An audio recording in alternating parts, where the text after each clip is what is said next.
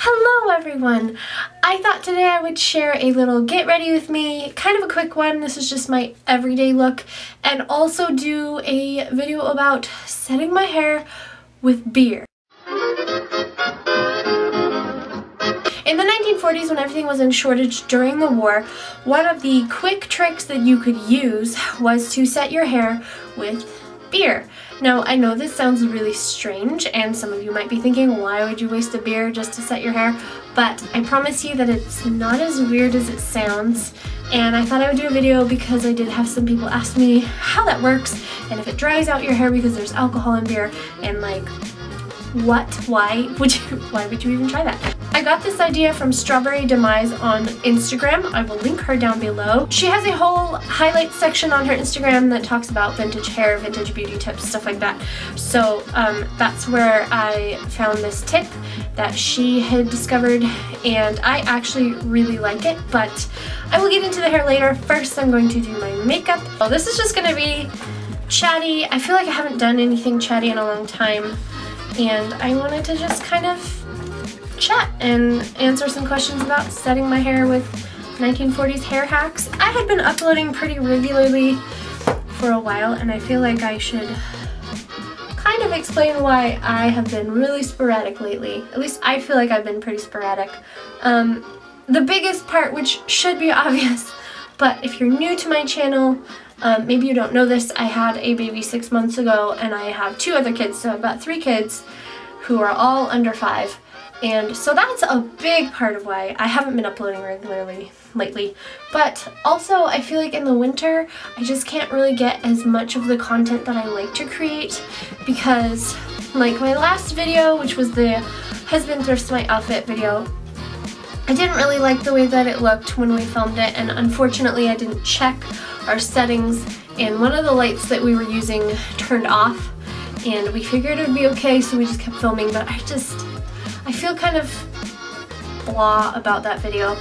I just feel like I haven't been able to film a lot of the videos that I want to film, either because, you know, I have 3 kids, or because they just don't quite turn out as exciting as I want them to be, or, you know, just things. Life happens. I also haven't been uploading regularly because most of the videos that I've been able to get have been the same kind of video. It's all been either style videos, where it's a lookbook, or it's been like travel with me videos, because we've done a lot of trips recently.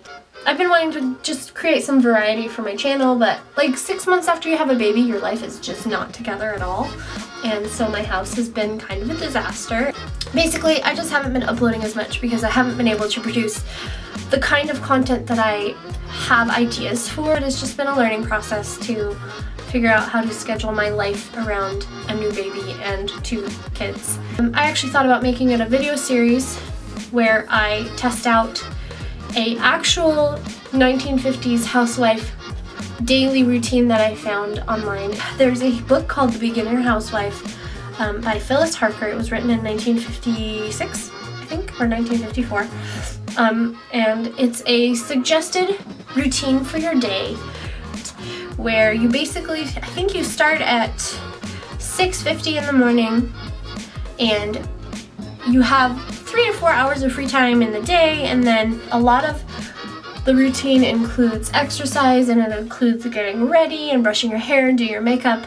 It includes having tea and having a morning break, I believe, morning coffee, breakfast, all of that stuff. So I want to try to follow that, and if you guys would like to see my like updated week living like a 1950s housewife with 3 kids following that actual routine, I make that into an actual new like 1950s housewife week, because I had a lot of fun doing the other one, and I learned a lot, and my house was a lot cleaner, and that's kind of how I got into the routine before I had my 3rd baby. That's how I got into my last daily routine, was following the 1950s housewife week. So if there's any videos that you guys want to see, definitely let me know down below.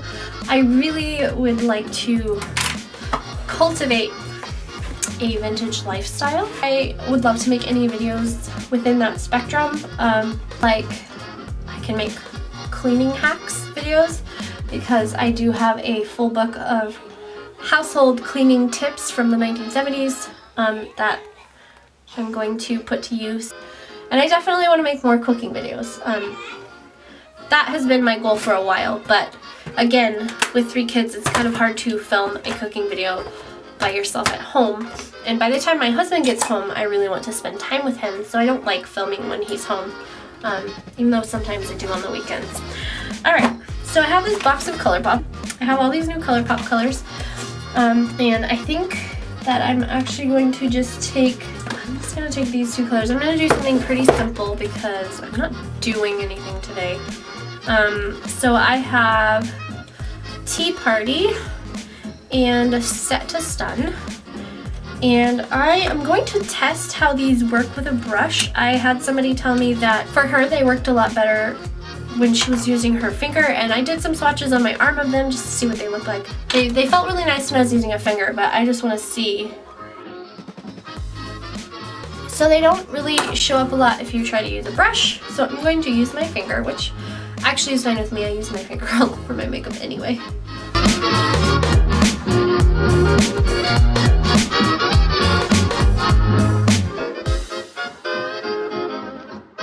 Alright, so I like that. It's not crazy, it's not bold, it's just a very soft eye makeup look. Alright, I'm going to do the rest of my makeup off camera because it's eyebrows, eyeliner, mascara, nothing interesting, and then I will be right back. Alright, I have also gotten dressed because I like to do my makeup without my clothes on so that I don't get makeup all over my clothes, but once you put on a dress, sometimes it's hard to get your dress over your hair, so yeah. And if you hear a baby, she's sitting right there on the counter looking at me, so. Before I get into the Beer hair setting spray, I just want to mention that I am not an expert on this subject. I got it off of Instagram, like I said, and I don't know everything that there is to know, but I did do a little bit of research on some of the questions I've been asked. So if you find contradictory evidence to what I am saying, just let me know, because I don't know everything. I only know what I've researched myself and what I've been told. So first of all, I'll just explain the process. So the entire idea is that beer has some sugars in it that will help set your hair like hairspray, just a much lighter version of hairspray, and that there's some ingredients in beer that are very good to add shine to your hair. You've always heard of your grandma doing a beer rinse in her hair. It's kind of the same concept, but you leave it on. So how you set your hair with beer is you leave a beer out overnight and let it go completely flat, and this will also evaporate, I think, 40% of the alcohol that's in the beer so that it doesn't dry out your hair so much. Because I don't set my hair every day or every night, I've never found this to be drying to my hair. I have done it pretty much every time that I've set my hair in the last couple months, and my hair always comes out feeling very, very soft and so much nicer and lighter, and there's no product buildup, which I have found with the Motions foaming wrap, which I do still really like. One of the annoying things is that when you brush out your hair with the Motions foaming wrap, it can leave kind of a white residue on everywhere. And setting your hair with beer doesn't do that. So how you set your hair, you find a spray bottle of some sort so that it will come out nice and thin and fine. This is my beer setting spray bottle. This is an old hair care bottle. I don't remember what was in it before, but and then you leave it in the fridge, and all you do is you just spray it through your hair, kind of like you would with water if you were trying to get your hair damp with water, and you roll your hair up in curlers. I have seen people do this a few different ways. Some people will take each individual strand, spray it, and set it. I like to just spray it all through my hair and until my hair is lightly damp, and then I'll set as many as I can while it's damp, and then once it dries up, you know, if my hair is dry, I'll spray it through again and roll it up and just continue that until I've done my whole head. And then when I have my entire head of hair set, I will just spray around the entire set of hair so that I make sure that I've gotten all of it sprayed with some beer. Some people have asked me if it makes you smell like beer, and I would say it does for about maybe 30 minutes. The longer that you let it sit, the less it smells like alcohol, and the more it starts to smell very sweet. It kind of just smells like it still smells like beer, but it also has like a very sugary smell to it. When you spray it on, it will get on you. You will probably smell like beer for about 30 minutes, but then it all evaporates. You wake up in the morning, you don't smell it all. It does also make you a little bit sticky just because it gets all over you and it's got some sugar in it. But that, again, you can wash it off. And so far as if I like it better than other setting sprays, I really do. I have found that my hair is a lot softer, it's a lot shinier, it holds a lot longer, which I was surprised by. It holds longer than any other setting sprays that I have used so far. It's an authentic vintage hair setting tip, which I really like. So without further ado, let's see how my hair looks. I try to make believe that I'm not sad, not a single soul to cheer me, and I'm so forlorn, no one to... Alright, so I now have a second child in here, so this is how it looks all the way around. I don't follow any sort of setting pattern. I usually curl all my hair towards my face. I know you could curl them away from your face if you want, but I think that generally most vintage setting patterns tell you to curl the hair towards your face. So this is what my hair looks like before I have brushed it. Today I thought it would also be fun to use an actual vintage brush. This belonged to my grandma. I don't know if she used this when she was my age, but I do have pictures of her from the 1940s. I'll insert one right here so you can see, and this was hers. So I'm going to brush my hair with an authentic brush from my grandma's young life.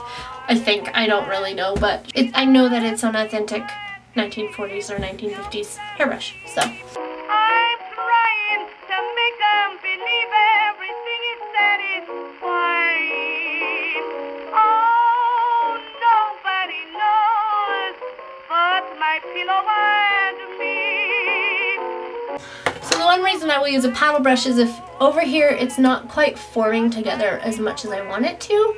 And I don't want to brush it too much more because I don't want the curls to get any longer. So I'm just going to use a paddle brush very gently just a couple times to kind of form things together on that side. It's my illusion. Life is not a sweet song. Okay, so now that I have my hair generally where I like it, it's a little bit frizzy, but I don't really care too much. I am going to pull this back behind my ear with a couple pins, and then give my hair a good hairspray. And that's it. I don't know how the back looks, but whatever. I feel like this is my desired daily hair. And that is how beer setting spray works. So because this front part was bothering me, I just put a little bobby pin in it. And that is it. I hope that this video was helpful for all of those that had questions about setting your hair with beer. If there are questions that I didn't answer, let me know in the comments and I will do my best to look them up or answer them. Whatever I can do for you. And until I see you again, I hope that you all have a beautiful day. Thank you for watching. Bye!